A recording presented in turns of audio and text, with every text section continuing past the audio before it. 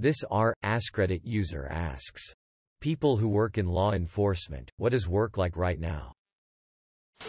We had a vigilante. A terrorist ambushed our sheriffs yesterday. One of the officers died. A young man with his second child due next week. That on top of protests. COVID ordinance upkeep. My friends in law enforcement are having a hard time. Edit. I misused the word vigilante. DN. Do you have a link to an article? Link. Didn't he get killed by some kind of domestic terrorist? I have a friend who is a detective. Usually sits behind a desk. Lately they have put her in an unmarked car and given her a shopping center to patrol. She says it's boring as HL. Her normal job is dealing with problems in the home involving children oftentimes. A lot of abuse both sexually and physically. This has caused her to have a lot of therapy. It puts her in an awful headspace. That is in normal times. Now she has to deal with a situation where she agrees 100% with the protesters. But there is no real way for her to genuinely express this. I imagine anyways. The last part, not the first. While at the same time she has her fellow officers. Including a few that my wife and I know through the same way we know her. Saying some pretty nasty things about the BLM movement and the protesters in general. It's a rough time for her. Especially when she needs therapy during normal times. One of the officers we mutually know, I will use the name Jane Doe for. My friend that I'm talking about has a great saying. I liked Jane. But I hate Officer Doe. I think that's a pretty powerful statement. I work in a prison. I'm surrounded by racists. I'm surrounded by people calling for the U.S. military to open fire on American citizens. I'm fairly certain I've heard the N-word thrown around more times in the last 2 weeks than I have in my entire life. From a relative whose husband works for the Secret Service at the White House. My husband was on the front lines of the recent White House protest. It was a long night for me. But it was a much longer night for many others. We see the burning buildings. The broken glass. We hear about the tear gas. And barricades. What we don't hear and see is this. This is what my husband remembers most. He remembers the bridge makers. The people there that are angry. Hurt and in pain, but they build a bridge anyway. The people that are scared. Tired. And struggling but build a bridge anyway. They see the way through this as peaceful and hopeful. He told me of a black woman. Whose face is frozen in his mind. She stood between him and a swarming group of people who wished death. Violence and all other kinds of things upon him. Shouting back at him, she said. I got you. Shouting to the protesters, she said. This isn't the way. Quote, these voices are being drowned out. But I believe these voices are the ones who will not just change minds but change hearts. I have no judgment to pass because I can't understand. But I want people to know that mixed with the sad, terrible, and ugly there is hope. There are bridges. Quote, this is a really nice sentiment, but I've been at the White House several days this week including last night, and we haven't seen Secret Service out in a while. After Monday night it's just been ATF. DIA, BP and BOP with a little National Guard sprinkled in. Are the WH protests all day, every day, or organized, scheduled? Wondering if I can just randomly show up. You can just show up. This weekend there was a lot of scheduled stuff. But whenever works for you to go show up is fine. Be ready to be flexible about where you end up. On Wednesday I ended up in sort of a roaming group where we would walk for a while and then sit for a while and people would get up and talk. The leaders had a great sound system and I learned a lot from that experience. It's exhausting and depressing. I can't go an hour without someone flipping me off or screaming, "Fuck the police." I'm just as upset about the murder of George Floyd and police brutality in general as anyone else. I wanted to be a cop to make a positive difference in my community. I work for an incredible agency that hires high-caliber folks, and I've never once seen any of my coworkers do their jobs with any malice of hatred toward anyone. I just want to be happy to go to work again. Where I'm at, there's been plenty of protests and I've not had a day off in over a week now. But honestly, the protesters here have been respectful, well-mannered, and honestly a great representation of how things should be. I've had great conversations with them and think some good came of it. Sure, I had one or two get in my face screaming and such, but it really didn't bother me cause of the above paragraph. I'd say, from my experience, most people aren't anti-cop per se. They are anti-excessive force and violation of rights. And I'm with them. Protest the st out of it. There is a need for change and I'm ready for it. Help me get these knuckle-draggers out so we can all have better days. Protest the st out of it. There is a need for change and I'm ready for it. Help me get these knuckle-draggers out so we can all have better days. You know what would be better than people protesting? Good cops such as yourself outing or arresting the bad ones. That blue wall of silence is AMR though, huh? That's exactly what it will take. I've never shied away from calling other cops on their CP or reporting it. I've arrested a cop before and I'll do it again. I feel that blue line stuff was cool at first, but somehow it's warped some cops' minds that we have to protect our careers over the public. To me, that's whack. I'm 100% for transparency and reform if it makes the world a better place. And I'm very open to discussing opinions on how to improve policing. What do you think would be suitable legal changes to ensure all criminal behavior by cops is properly judged and don't allow existence the blue wall? I feel that 8 can't wait will do more harm to the movement since most rules seem either unclear or useless, and it'll likely reduce momentum of protests. All this from civilian in Europe perspective. Nothing has changed for me or my department.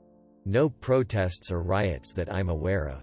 Only thing abnormal these past 2 weeks are the amount of suicides and attempted suicides.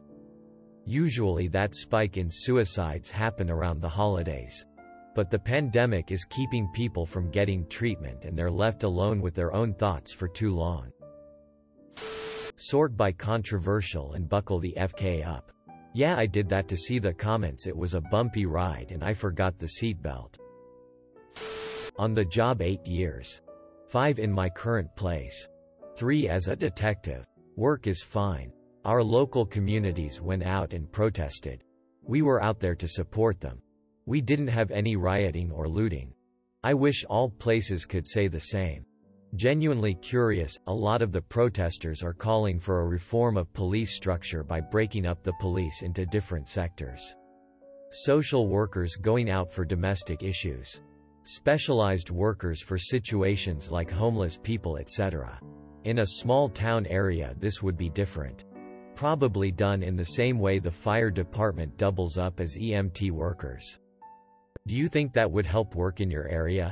Excellent question. Most of my region has volunteer EMT and firefighters. Most of which are spread quite thin as it is. I'd feel more comfortable with well-trained officers responding to initial calls. Then referring out to the appropriate department. We have strong domestic violence support groups in the area, as well as a very proactive homeless outreach. But in terms of responding to calls, the police, when properly trained and made aware of their resources, have the edge. The unfortunate truth is that those agencies don't go there for something in progress because a lot of them are tumultuous at best. The reason a domestic gets bad enough to necessitate police intervention is usually because things have hit a boiling point and a call is made. A lot of times, that's because a crime has committed. If I'm responding to an active domestic incident, I have an obligation to the victim. Removing the aggressor is paramount. I'm equipped and trained to do that. But I'm also obligated to tend to the needs of the victim. On scene, I'm ensuring that the victim is put immediately in contact with a group that specializes in that. They're staffed with women who have been through it all, and can speak to a victim in a way that I will never be able to. They can give them the resources that I can't. And they can make them feel safe and empowered in a way I can't. Being a good cop doesn't mean you can do everything. It means you have a proper system set up to allow people who do things best to do them. Same thing with a homeless call. If the police need to be there, then we need to be there. As we all know, homelessness goes hand in hand with mental illness. I'm responding to that incident with that knowledge. I can use my training and skill set to recognize that and deal with it appropriately. Excellent response. But in terms of responding to calls, the police, when properly trained and made aware of their resources, have the edge. I think this is the best statement I've seen that gets to the core of the issue and change people want. Maybe some areas need training in how to use those resources. I'm living in the OC area, which has a lot of these resources available, but I called 911 once for a family member that was unstable and threatening to hurt themselves. The police showed up and one of them pulled a gun while the other talked. The situation was not at a boiling point as the family member in question calmed down immediately, but it made me apprehensive calling the police ever again. They just cuffed them and took them away at that point too. This might be an issue with the police being overworked, as an area like this might have them working excessively and responding to multiple situations, or understaffed and allowing the wrong people in. As one bad cop can make them bad, that's why I wanted to know how smaller areas would handle this, as they have even less resources to work with. But as mentioned, it's how the community handles it altogether. Being a good cop doesn't mean you can do everything. It means you have a proper system set up to allow people who do things best to do them. Quote, I hope with all these protests and demands for change that things start looking like your responses. I have a family member that retired from MPD a few years ago, and his wife was a 911 dispatcher for Minneapolis. He just packed up anything related to law enforcement because he's terrified that someone is going to break in and attack the family. He's been in touch with his former coworkers, and it sounds like officers are quitting left and right, which is part of the reason they've been working insane hours. The city was also running about 400 officers short before all of this happened. Ironically, if he had retired at 55 like he had planned, his last day would have been when the riots began. I work in a smaller police department in NJ. We have a protest this week and the department is walking with the protesters. Surrounding departments have had their protests and all were peaceful. In the US, there is a divide in how police are held to certain standards. There are small to mid-size municipal departments with a relatively decent town population. The pay is high and the standards are higher in the job. If you FK up, it's your ass. We get a lot of mandatory training with more that gets piled on every year. Especially de-escalation and dealing with mentally unstable persons. I work in this area and am typically looked down upon by the bottom departments I'm about to describe because we aren't real cops and our job is too easy. City departments and those large sheriff departments in the South are usually the places with the problems.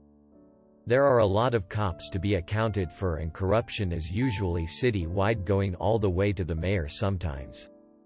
In a lot of respects, HBO's The Wire is a very accurate representation of most, not all, cities. The pay is usually not as good and the hours are worse. It's also a lot easier to get hired into these jobs, so the candidate pool is naturally shittier. State police are busy sucking their own DK and can do no wrong. No one likes them. Joking. Can someone import that style of policing here, please? My midsize Alabama city tear-gassed and rubber-bulleted a peaceful protest on Wednesday with the mayor's blessing. Then the mayor left town on vacation the next day. Our police chief had a press conference where he showed an Antifa poster that was literally a quote from the Declaration of Independence. They showed everyone why there's protests. Username definitely check out. Facebook friend is a cop. They gave him 24 hours off yesterday. Before that he put in 100 hours in 7 days. He pretty much slept through his day off. Yep. My brother's a cop. Has worked 20-plus hour days in the past week. For a position that requires a level head. Making someone work that many hours seems like sabotage. Tell that to the doctors doing 48-hour on-call shifts at the hospital. Thanks for watching. Make sure to like and subscribe to the channel for more videos.